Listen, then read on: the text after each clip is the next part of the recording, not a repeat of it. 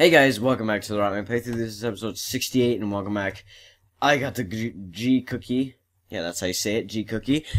Yeah, so I'm not mad about that other wine cellar the other day. A guildie hosted a wine cellar today, and I donated 2 attack to him. From Oryx, I got this thing, and then I got Gcookie. I was like, yes, another top, which is cool. Let's go to our knight, because I don't want to play on my wizard, because I'm going to try to stay off him until I get out of this like danger streak that I've been on. Okay, I'm not putting a crop on my knight because I'm just gonna sell that for life, and it's good to have like stuff. Yeah, okay, that's done.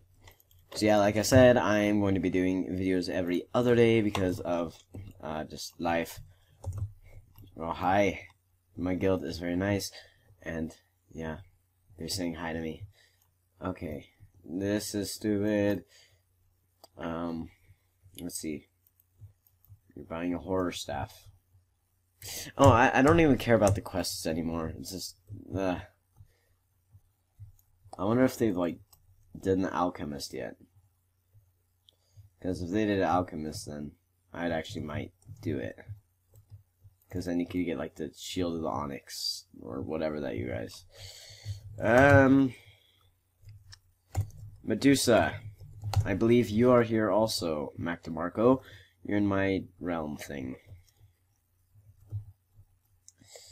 Oh, knight is so easy. It's like big bang stun. Got like 200 more XP. Okay, after this sprint world. There's what? Okay, spelling like crazy. Let's do.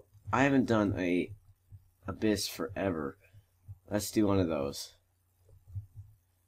Okay, Abyss time. It's because I've just been playing on my wizard so much. I've been like, wine cellars just give you like life pots or more than every time. I'm just used to wizard being so squishy. It used to be the other way around. I'm used to knight like not having to dodge at all, and I'd have trouble adapting to my wizard. But now it's the other way around. I'm just so careful on my wizard. Sometimes. Although the last 2 days, or I think it's, yeah, the last 2 episodes actually, I've been, yeah, almost dead. In my own wine cellar and sitting on a beholder. Which is great, because you always want to sit on beholders. It's like sitting on a ghost. Even that will, like, damage a knight a lot, because they're just so high damage bolts and wizards. Squishy, you know. I'm surprised it didn't kill me. I would have sucked. Good job, Mac DeMarco. You're 4-8. Good job.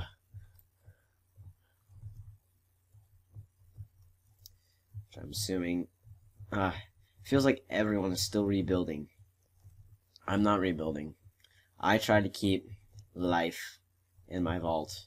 So once I get a character like 6-8 or whatever, I just build up until I get another character 6-8, and then I just build up and so forth until I'm out of character slots, and then, you know, you just build up your wealth.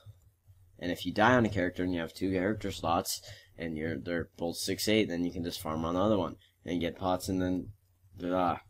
And then if you go on a killing streak and you like kill 3 of your guys, you still have 1 guy, like the priest. I had a 3-8 priest with UTs on Expo C1s. Not that valuable, but he's like my backup. And I died on all my characters, and then he died in a public tomb by Bess. And I was like the only character. I don't know what the heck happened. It just died. Because priest, you just push space usually and you don't die. But I must have got shotgunned or something. But all I remember is his death. I'm like, what? How did that happen? I wasn't even close to Geb.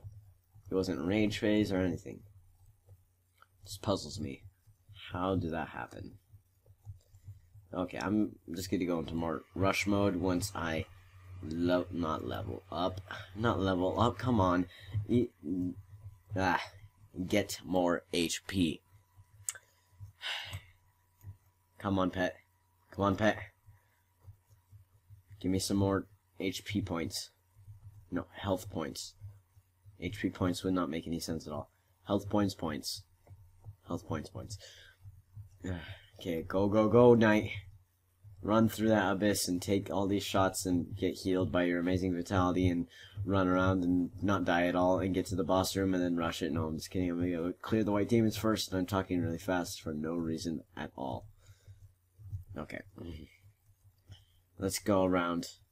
You have to, like, talk really fast in Spanish, and just kind of used to talking fast in Spanish because we have Spanish in school that I'm learning. Yeah. I'm not that good at Spanish, but I can speak some. Yeah.